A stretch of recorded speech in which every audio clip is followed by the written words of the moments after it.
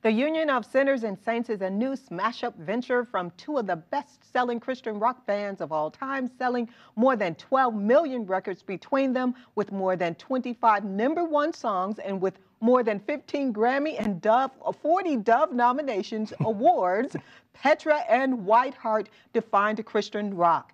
John Schlitt and Billy Smiley now join me with the backstory. That was a mouthful, guys. It was. Yeah, in fact, will you do that again? I want to memorize that. I want everybody to say that. That's pretty cool. But it's all true. I mean, I have a friend who is named after Petra. Her name is Petra. Oh, isn't that a beautiful name? That's a very beautiful name. It is a beautiful name. Her mom named her Petra. You guys have history together. Kind of give me the backstory on the new project, the Union of Sinners and Saints. First of all, love the title. Where'd that come from?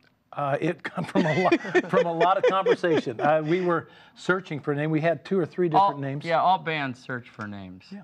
Yeah, so it was our journey of going through some names, and we had heard thought of the Union, and then there was other blessed union of other different names with Union in it. So we really wanted something to fit where we were in life, and that would kind of say. You kind of explain it better. Why don't you do the... You're doing pretty good, Billy, but that's okay. You guys can go. We're a tag team type of thing, yeah. Well, actually, you know, what's funny is there was a band called The Union, and there was a band called the Sinners and Saints, and we liked both of them. And we thought about, well, we're going to do Union, SSL, or whatever, you know. And we finally said, no, get the whole thing out there, because really, we're all sinners. We all are sinners, because everybody will go, well, who's a sinner, who's a saint? We're all the same. We're sinners, but through the blood of Jesus Christ, we are saints. And so that's actually a very good conversation piece. And the fact that Billy and I, joined together with this new idea, following our old careers, using that a little bit, but trying to be Union into something different, and so it seemed like the perfect name. And it's a smash up.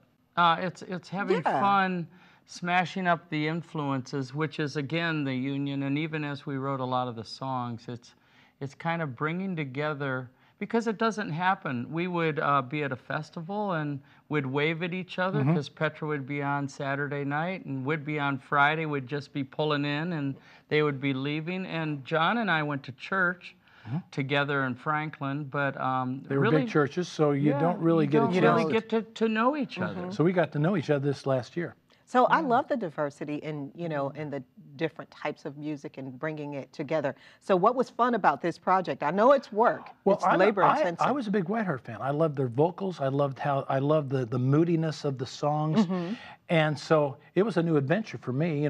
Petra, we're in there. We're in there stomping, and loved every minute of that. But now we're sort of bringing the stomp with a little bit of the more moodiness every once in a while. And as you listen to the album, it's a taste of everything. And then it's a taste absolutely of originality that came through a lot of friends that co-wrote with us, which was actually an adventure in itself. Yeah. That was cool. Start naming some of the names. It's like Michael W., Bob Hartman, John Lowry, Phil Kagi. Oh my gosh, keep going. Did you say Michael W.? Yeah, I did. Peter Furler. Peter Furler, yeah. He actually came and wrote on a couple. So John from South Africa? Oh, yeah. John Ellis from Tree 63. We were hoping, we wrote a song, and it's our fun jam. Which one? It's called The Things We Do. Okay, I see it. And so that's fun, because if we do certain shows, we'll bring out a person, because it's a jam song. So if a Kagi's around, because he'll always hop up on stage if he's at a festival at the same ones we're at. So it lends itself to being able to bring in different people and jam with us and have fun. Well, we're going to get a chance to jam with you guys. You guys are joining us for World Pulse Festival 2016. Yes. That's July 15th and 16th. By the way, if you haven't gotten your tickets, you need to go online to worldpulsefestival.com to get those tickets. So what can we expect when you guys show up? A lot of the music from this one?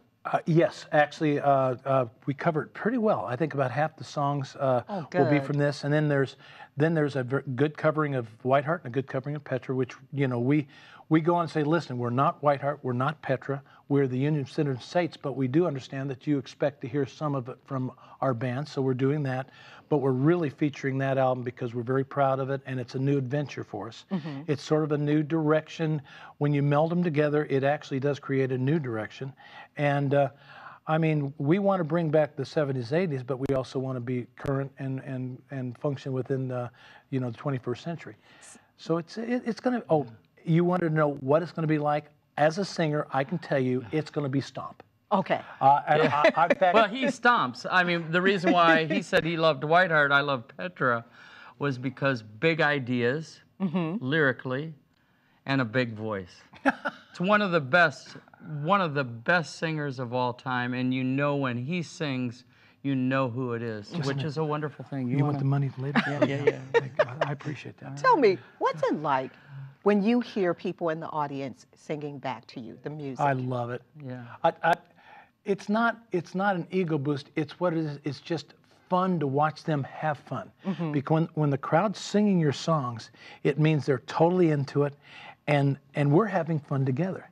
See, when we walk on stage, I don't want, we do an intro to walk on. I'd prefer not to. I'd just like to walk on and say, hello, family, what's happening? Are you ready to have a great time?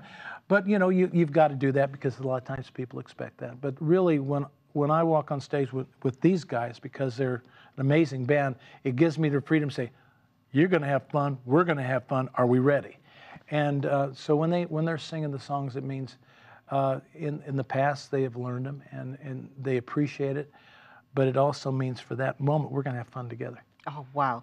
You guys, I know I'm looking forward to it, and I'm going to have a great time, and I want you to autograph these CDs for me, okay? Oh, it would be a so people, for the first person writing in, go to live@lesea.com. We need your name and your mailing address. First two people, you get a copy of the Union of Sinners and Saints. To connect with John and Billy to find out more about the project, go to the unionofsinnersandsaints.com or go to harvest-tv.com. Thanks, guys. Absolutely. Thank you. Thank you so much.